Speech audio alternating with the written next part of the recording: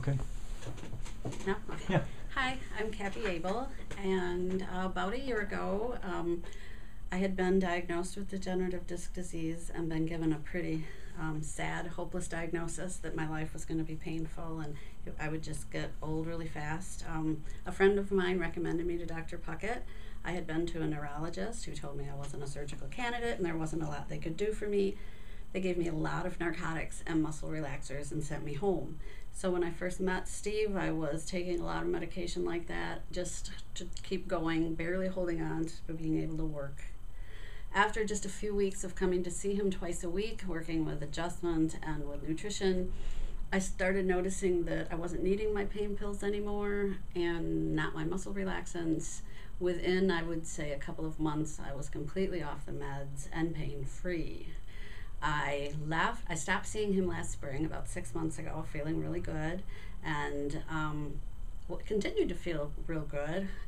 A few weeks ago, I started noticing some of my discomfort coming back and that I was reaching for ibuprofen again and feeling kind of bummed, that remembering my disease that I had, and people around me were noticing that I didn't seem to be my better self.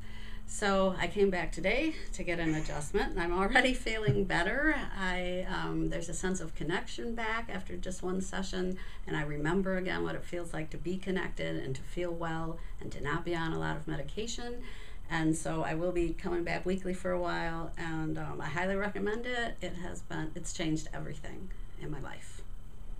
So if you're hesitating, I'd give it a shot. I don't know what else I can say except it saved me. He saved me. This place made all the difference. Thank you, Kathy. That's how I feel. Holy cow. I just wanted to speak truth. I didn't want to get too bogged down in details, but that is what it did for me. Yeah. It changed. It was like a road this way and suddenly 90-degree turn. Well, and they had told you that not to worry because they could give you more drugs. Yes. That was one of the things that really stood out. Mm-hmm. All the drugs I needed, with all the side effects that come along with the drugs that I needed. I am so glad there's an alternative. Those drugs are awful. Right after surgery, acute pain situations, they're great. But to live in that state is impossible. It's impossible to have a life, which anyone who's been on narcotics knows. Not good. Awful.